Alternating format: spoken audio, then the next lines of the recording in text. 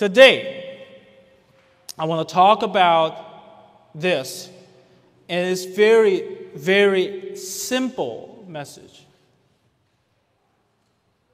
And the message is, God's victory is my victory. Okay? Repeat after it. God's victory is my victory. One more time. God's victory is my victory.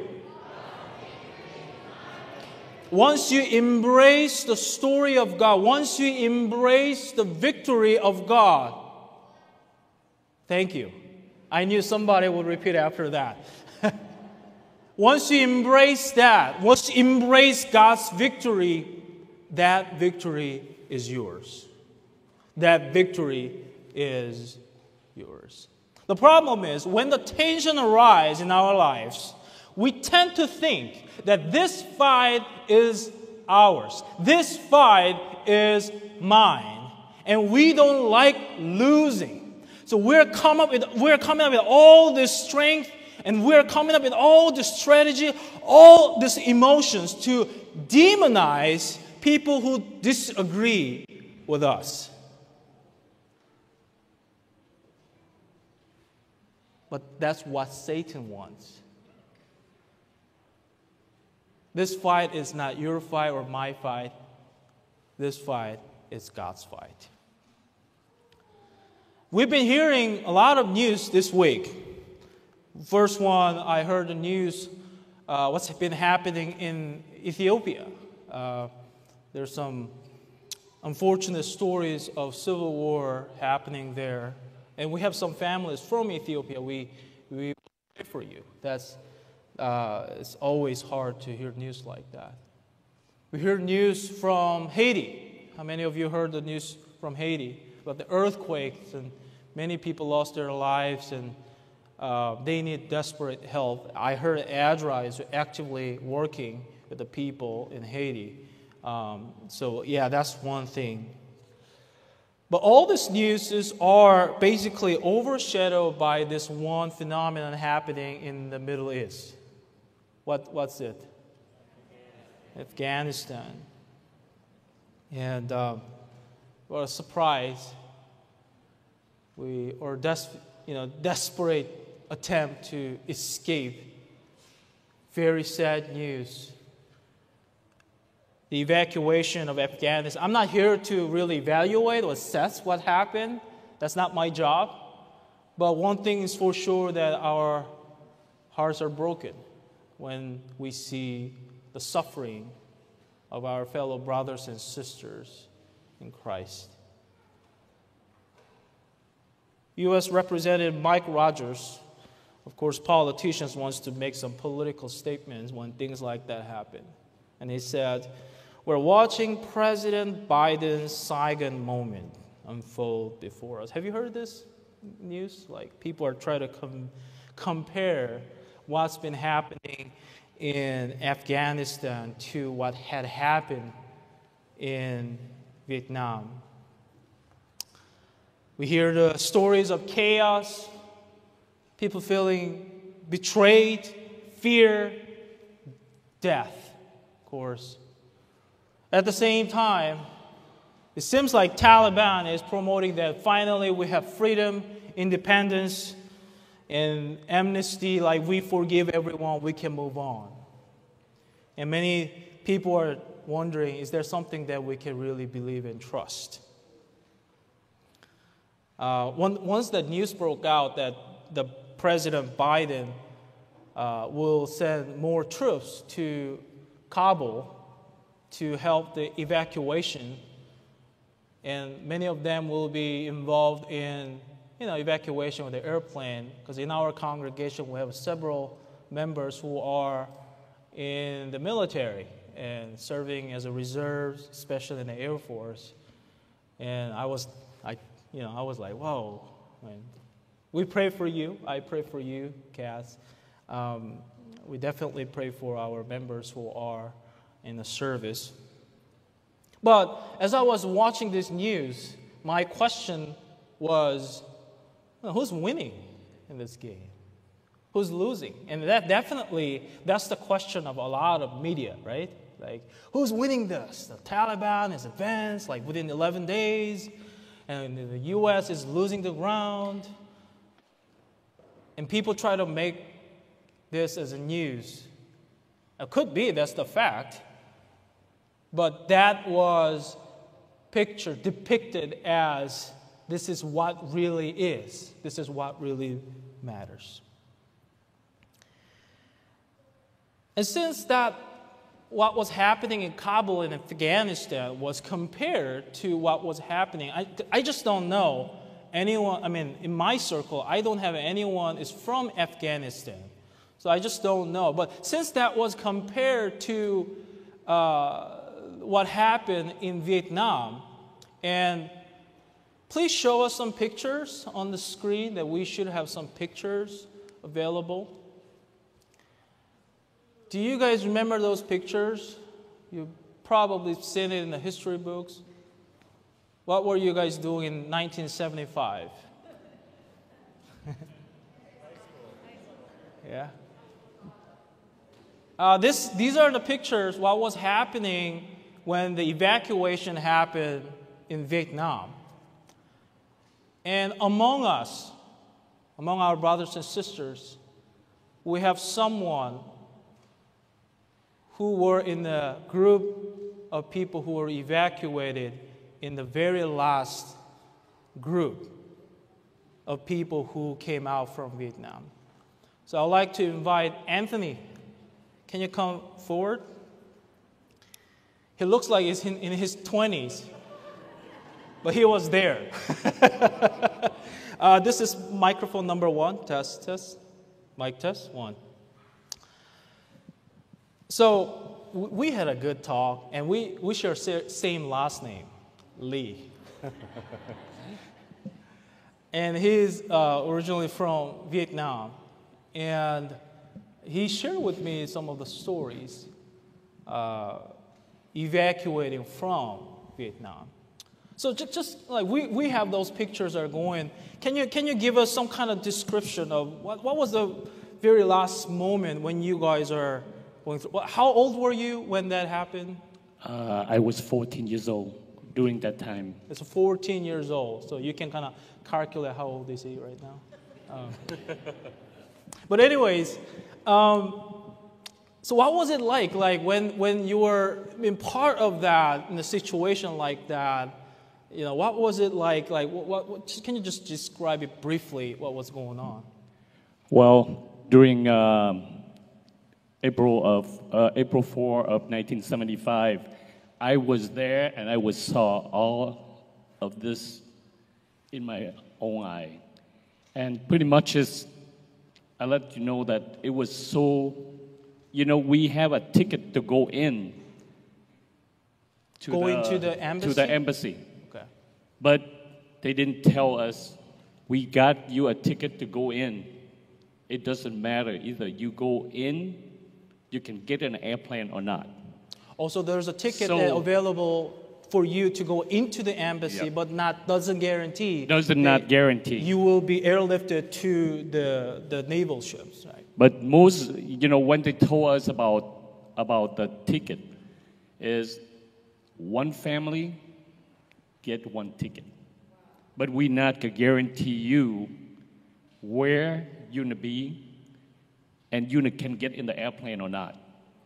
My family everybody thought we got in the American embassy. It means that we will be heading to the airplane to go to your country.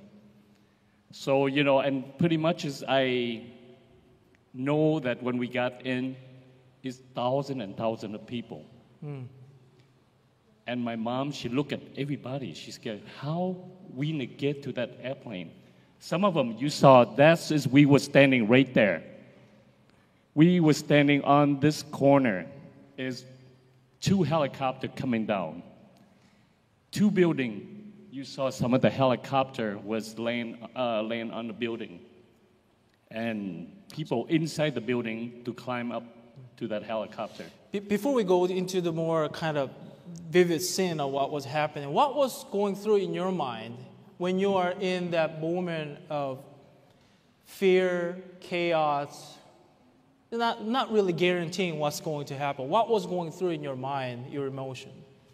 My emotion is I didn't want to leave my country.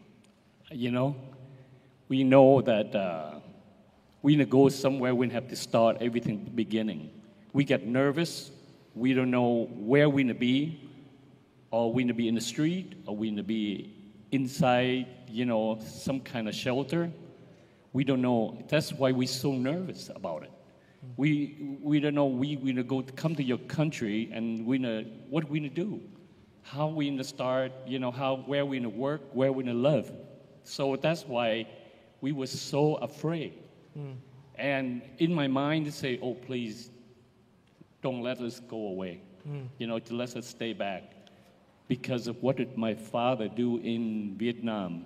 He was the head of the commando during 1964 when they bombed Hanoi. So he will be the first one they're looking for. So for us, it's so afraid that my dad, he put on a bomb shelter that we, in February of 75, we don't sleep in a bed. We sleep underneath the shelter, bomb shelter, for 2 months until they give us a ticket. But my dad, he was planning, I'm going to give you, it's a beast pretty much as my father put a bomb underneath the shelter. He said, if the communists coming in, we need to push this button. We need to die together. And this is what my mom asking. Why do you want to do that? When you have a future for the kid, why are you doing this? So why don't you talk to your friend from the embassy, maybe to get us out? And that's when my father talked to the American embassy. That's why we know we have a ticket to go to the embassy. So you mentioned about your parents, and like your father and your mother, your family finally had the ticket to go into the embassy. And as you described that you guys went in and there were thousands of people there, and knowing that the ticket would not guarantee you get out of the country, in the moment of fear and chaos, like how did that was very impressive record that I heard from you. Like, how did your mother responded and reacted in the moment like that? In the moments like that, this is what my mom did. She went and looked at everybody, and she almost teared. She go, no way, because when at 4:45, they announced we got only 7 airplanes left, 7 helicopters. So they only have 7 more helicopters will come in, and that's it. At 6 o'clock, all the evacuation is going to be done. And my mom looked around, and she saw thousands of people was eating, drinking, and waiting for the airplane, waiting for the helicopter. Most of these people don't know that it's soon, at 6 o'clock, American to be pulled out. So what did my mom did? She was kneel down and raised her hand. She prayed. She go. What she did to us, she tied all of us up, looked like a handcuff. And she just praying. She go, God, please help us. Show us a new place to start our new life. We are your children. Suddenly, everybody was behind us. It's about like 20 to 15 family. We was kneel down and raise our hand and hold each other's hand. And this is what we say. Please, we are your family. God, please help us so we can start our new life. Most people, they were spitting on us. They throw stuff at us because they think, oh, this people crazy. You know what? In all those people that praying, when the helicopter was landing down, we all got lifted up. And all that family, because we sit there and pray, and you don't know how God is so good to us. And So- just lift us up. Yeah, so it's been 45, 46 years. 46 years. Now you're looking back in that moment. Now you are here in 2021. What are your reflections on that experience? I mean, you need to talk to him. You just invite him over, let him talk. You will hear stories over and over for several hours of all this is happening, but we don't have time for that. But what are your reflections, especially, because I was so impressed when I was hearing this story that his mother's prayer and people join with the prayer come together, right? And what are your reflections on that? Like your mother's prayer, that moment of fear and chaos. What are your thoughts on that? You know, on my thoughts right now, I'm going to tell you, if you don't have God in your heart, you don't have no way to turn to. So it's pretty much just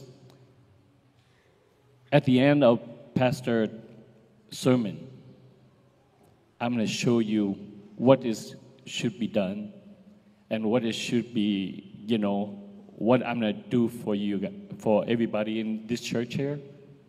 Just wait until the end of the sermon, and I'm going to show you. Wow. And thank you, Pastor Sean, to let me come up here and talk. Thank you. You can have the microphone. We'll have you back later. You can have it back.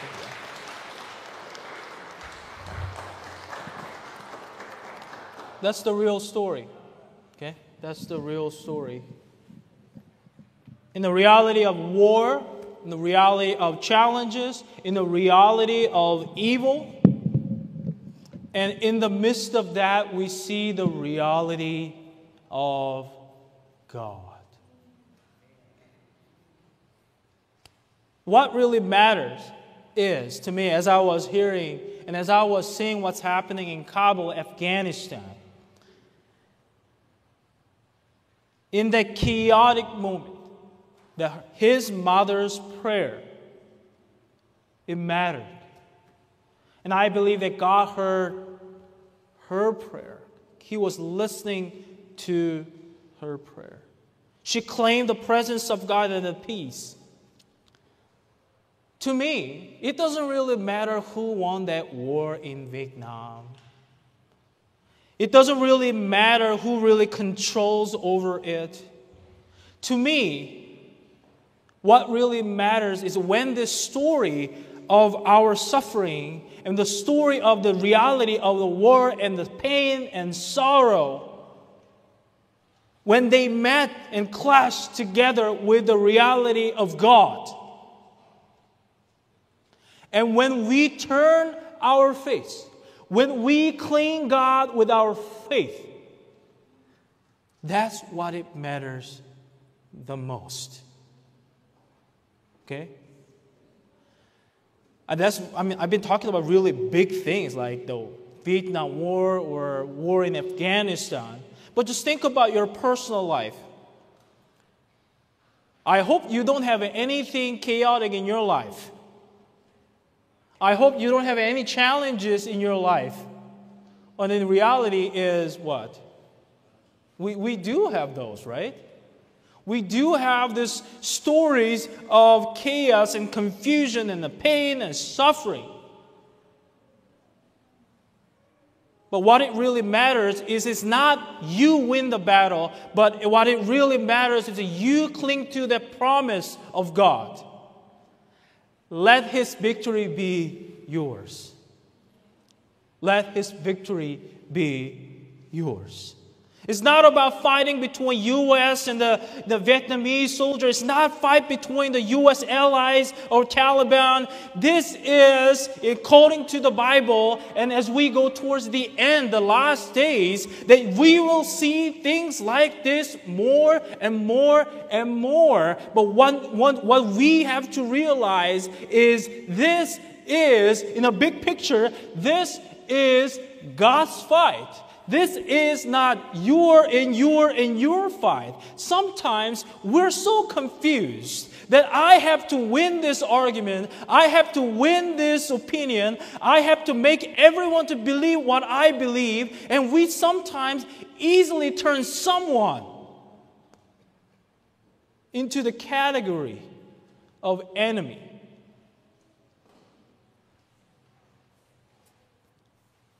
Let's think about Israel, Judah, the southern kingdom of Judah, in the time of Daniel. Okay? The kingdom, city of Jerusalem was destroyed by Babylonian soldiers. You remember the story? Daniel chapter 1. The city of Jerusalem was destroyed by Babylonian soldiers. King Nebuchadnezzar came. It looks like the fight was between Jerusalem and Babylon. But we all know the story. This is not about Jerusalem and Babylon, right? Who was winning was totally meaningless. God was in control. And the victor and the person, it's not about Babylon winning the game. It's not about Israel losing the game. What we really have to believe from that story is God is victorious at the end. Amen? There are many examples that I can show you because Satan wants us to be confused and try to pushing us and poke us to think that this is our fight, that I have to win this game and this fight. But just let's go to book of Luke chapter 4. Luke chapter 4. In Jesus' ministry, there are many times the demon-possessed people came to Jesus. And they were asking. Sometimes they even didn't ask anything. But what we know for sure is the people who are demon-possessed are going through suffering. Can we all agree upon this? People who are going through this time that they were possessed by these demons, unclean spirits, they are going through sufferings. And here is the presence of Christ. Let's go to chapter 4, verse 31. Then Jesus went down to Capernaum, the city of Galilee, and was teaching them on Sabbaths. And they were astonished at his teaching, for his word was with authority. Now, in the synagogue, there was a man who had the spirit of an unclean demon. And he cried out with a loud voice. Can you imagine that he was in the church and he was teaching lessons, and now this presence of Jesus Christ proclaiming the message, and in that synagogue there was a person who were totally possessed, and he had this spirit, and I don't have time to explain all this demon possession, but one thing that I can tell you is this. We talked about image of God for many, many times. We are all created as image bearer, right? But what demon possessed means that you are basically bearing the image of the devil.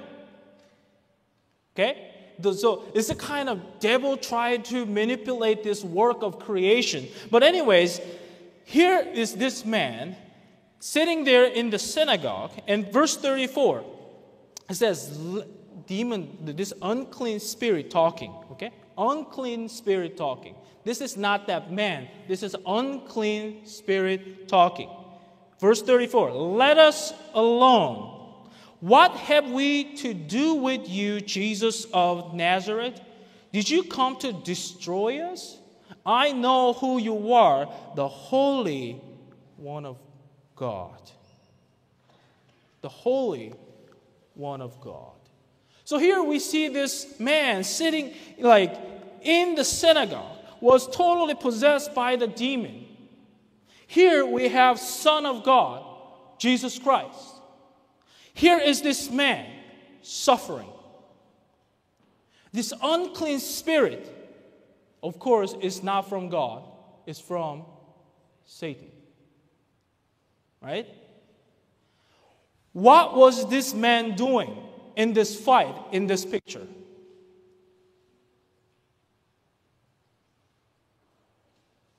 He could not say anything. He could not do anything. What he was in was he was just going through the suffering. It was, and just see the reaction of this unclean spirit. It says like, what do I have to do with you? You are here to destroy me. You're not going to talk to your friends, friendly friends, saying that you are going to destroy me, right? The demon, the unclean spirit was afraid. And the unclean spirit was saying that you are going to destroy us. This is the fight between God, ultimate good, and the ultimate evil. And this man in between, he did not have anything to do, anything to speak. He was totally helpless. What he needed was to cling in his faith so that the Son of God can restore him. Was this his fight? Was this the fight between ultimate good and ultimate evil? Which one is it? Which one is it? We are going through sufferings in our lives. And what Jesus and his story is all about, restoring life, bringing us back to the reality of God, the story of God. What Satan does, since after sin, we have this knowledge of good and evil. What Satan does is, hey, come this side. This is the reality. And when we are following the reality of Satan, that's what is going to happen. That you will be possessed by this demon. And the end of that route is what? The wages of sin is death. Do you see this fight right now? We're so confused and we're so into this small fight, political fight, or some kind of military conflict, territorial conflict, cultural conflict, that we just try to think that this is my fight, that I'm going to fight this to the end of my life. And you are just give everything all into this. But the reality is, and the Bible tells us, there's a bigger picture going. Another example that I want to find is this. We read it from 1 Samuel chapter 18, the story of David, right? Story of David. We all love this story, right? David and... Oh yeah, we have an audience listening. David and Goliath. It's chapter 17, actually. The David and Goliath story, like we see, I assume you all know this story really well. I'm not going to go through all the details of the story. But what we see on the surface is there's a conflict between Israel and the Philistine, right? The Israel and Philistine. And also, if we read more of this story, we see this fight is going into what? Fight between David and Goliath, right?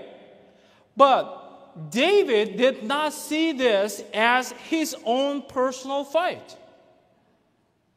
I mean, of course, he had that skill, slingshot, but he didn't see it as his own personal fight. If you go to chapter 17, 1 Samuel chapter 17, verse 45, it says that David said to the Philistine, to Goliath, "You come to me with the sword and the spear and the javelin. You come with all this gears that you can have.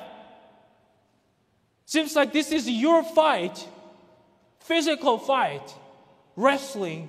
This is your fight like that. But I come to you. David said what? But I come to you, what? In the name of the Lord of hosts, the God of the armies of Israel, whom you have defied. David totally sees the situation that this is a spiritual fight. This is not his own fight. What King Saul misunderstood was he thought that was David's fight.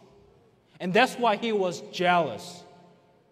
But this was not David's fight. It was God's fight. And what David did was he was simply cling on the promise of God. And he said, you know what, this is, Lord, this is not my fight. And that's why in verse 47, for the scripture reading we read, then all this assembly shall know that the Lord does not save with sword and spear.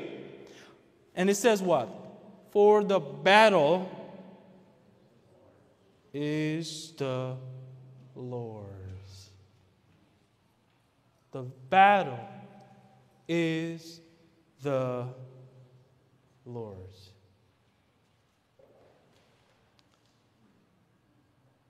We tend to think all this fight, all these tensions around us are our fight.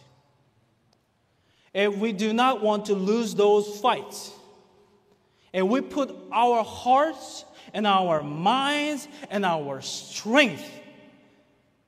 But what we realized is we cannot win this fight. Because this fight is not about I win the argument, I win the battle. All the fight that we have in this earth is a part of the great conflict between the ultimate good and ultimate evil. Paul grasps this picture really well in Ephesians chapter 6. Ephesians chapter 6, we have this story of wearing the armor of God. Do you remember that story? Wearing an armor of God. Actually, I have an armor. I just didn't bring it.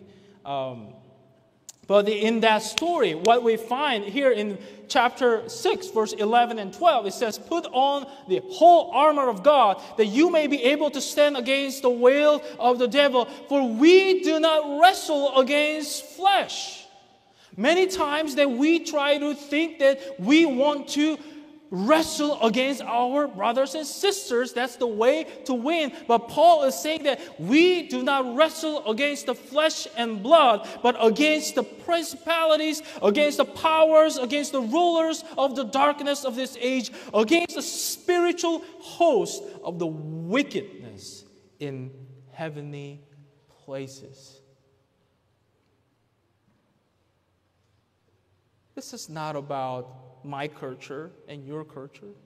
This is not about your political view and my political view.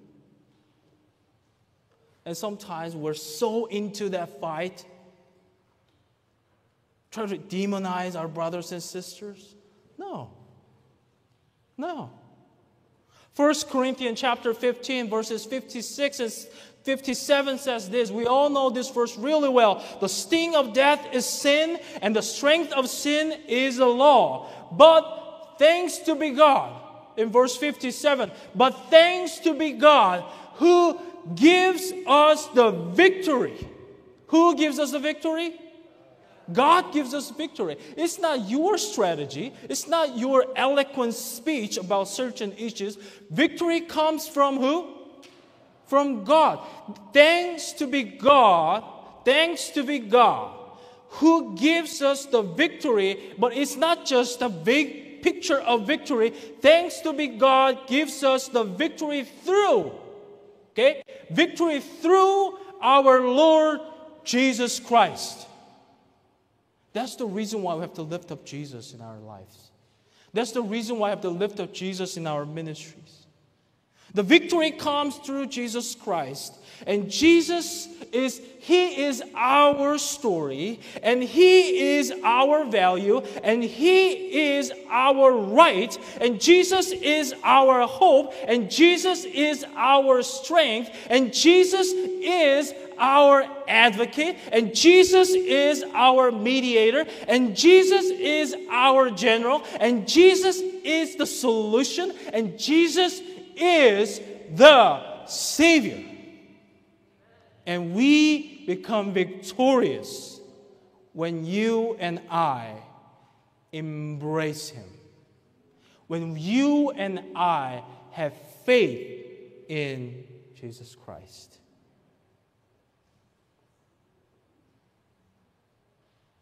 Adventist, maybe you may be asking, like, Pastor, like, aren't we the one who have to preach about the second coming of Christ? What do we do with this, the message that we heard? I think we have this responsibility to tell the world that the second coming is something that we have to focus on. Not the things that's happening here that just think that that's the end of story. We all have to focus on our eyes to His coming. All of us, we have to share this story, whether they are Christians or not, whether they are conservatives or liberals, whether they are Republicans or Democrats, whether they are true Americans or not true Americans. We have to tell all of them that doesn't really matter. What matters the most is to have Jesus in our lives. Capitalism, it couldn't fix the human selfishness. Socialism couldn't fix human greediness. Western culture, Eastern culture, Asian culture, African culture, Hispanic culture, none of those cultures could not fix the human problems. Even religions could not fix those problems.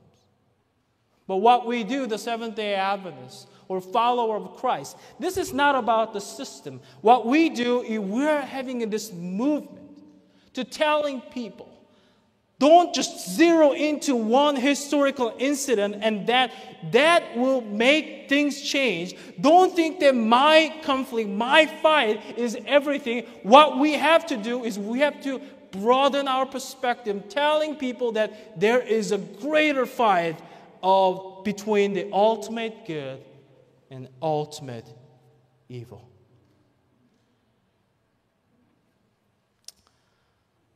The few things I want to mention as I close my sermon.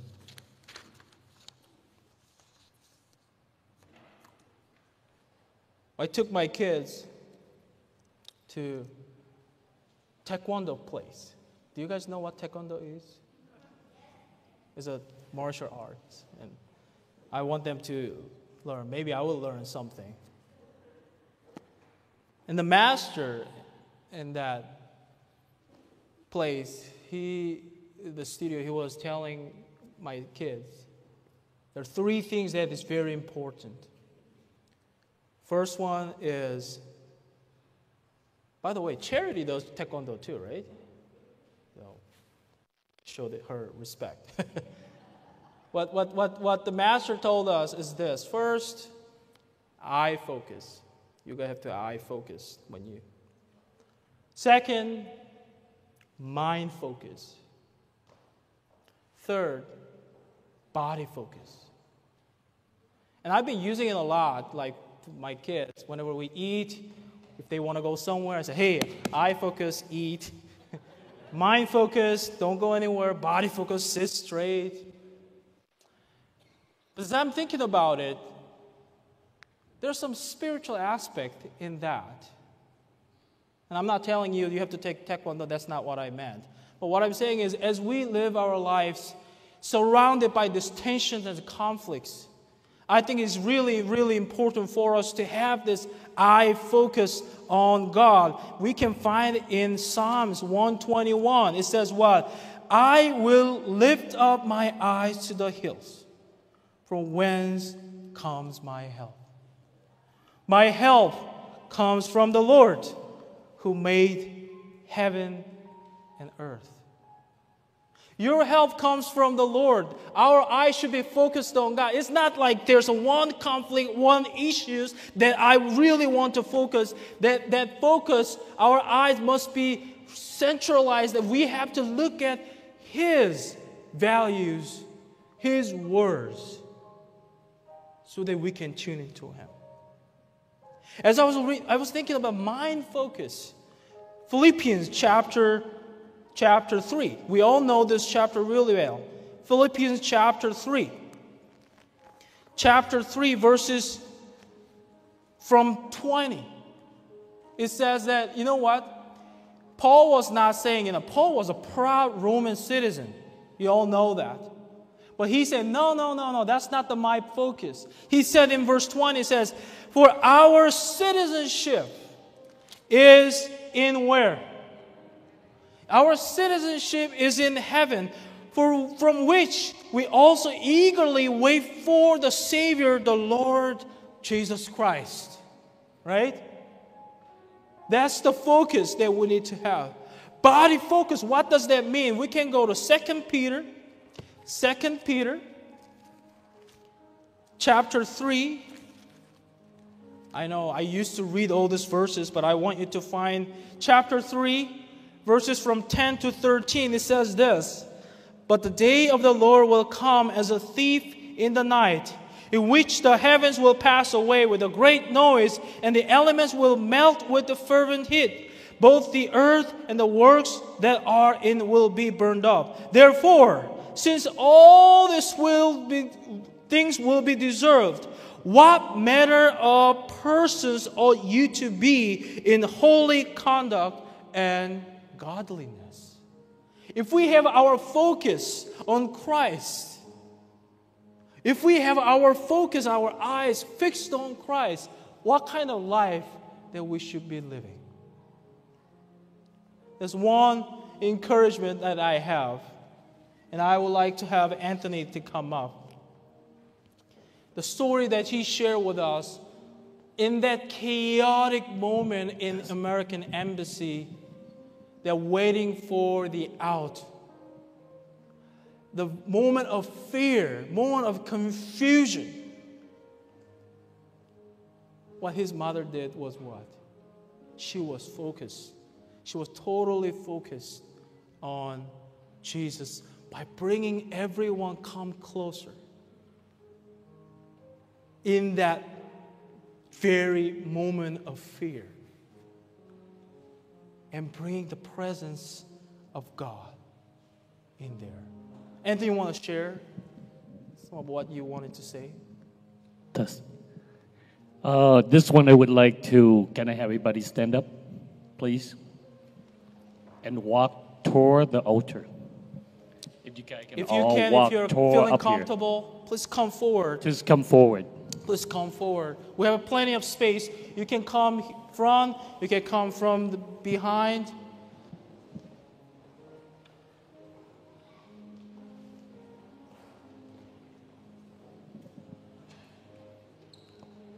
What I do in here is I show you we are a family of God. We are inside this house of God. And you know, sometimes I'm coming here and I see each people just kind of scattered all over. Now, I want everybody to come forward, and I'm going to have Pastor Sean is going to pray for us and show God we are one family. We are the family of God, and you all have God in your heart. So that's why I do this, to show you that we are the family. We pray for each other. We pray for people around the world. No matter, I don't care, they black, they white, they Asian. But we here so we can pray for them. Just remember the history. The one thing that I touched so hard is it could be a moment like this, that we all wanted to be lifted up by helicopter to get out of that moment. And that moment, there was a one strong lady standing up, lead people into focus on Christ by praying. So this just reminds me the moment like that, what kind of feelings that they had. And this moment, I want all of us to join with us singing this song. It's because we need Jesus every moment in our lives. And we have to focus on Him. To have the lyrics, I need Thee everywhere. I need Thee every hour, most gracious Lord. No tender voice like Thine can peace of. I need Thee. I need Thee, oh, I need Thee. Every hour I need Thee. Oh, bless me now, my Savior. I come to Thee. Verse 2. I need Thee every hour. Stay Thou nearby. Temptations lose their power when Thou art nigh. I need Thee, oh, I need Thee. Every hour I need Thee. Oh, bless me now, my Savior.